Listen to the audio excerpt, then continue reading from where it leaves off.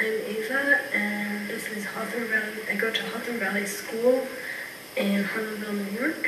What inspired me to write my poem was women's rights, because there's kind of this strange ideal, and I was just writing the ideal in my poem, like the ideal of what women are supposed to be. So that's my poem. I think I kind of wrote it like I was writing a song, sorry. But I don't know, I had to think about it a lot, like I was counting the syllables. I wrote a bunch of poems, I submitted them. Yeah, that's what we did in our class. Everyone wrote some poems, everyone submitted them.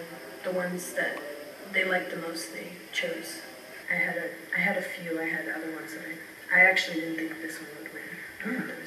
I thought that if any of my poems would win, it would be a different one.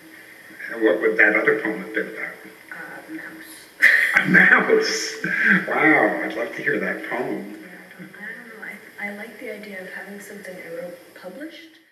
I like the one with the eraser. And what did you like about the eraser poem? I thought it was really true. Okay. Because you can't unerase something. Really?